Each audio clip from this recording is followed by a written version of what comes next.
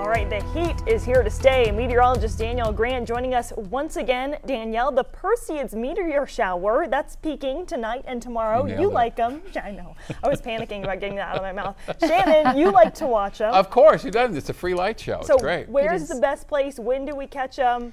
Tell us. Set your alarms. 2 a.m., 3 a.m. No, I'm out. How does that sound? I know. But the view is going to be amazing. So yes, early tomorrow morning is when we expect to see the peak. However, you will be able to see the Perseid meteor shower through about September 1st. So keep that in mind. So where do you look? Well, if you can go outside the city lights, that's your best option. Otherwise, no binoculars needed. Just look up and find that darkest spot around. Let your eyes, adjust. Give it about 30 minutes or so.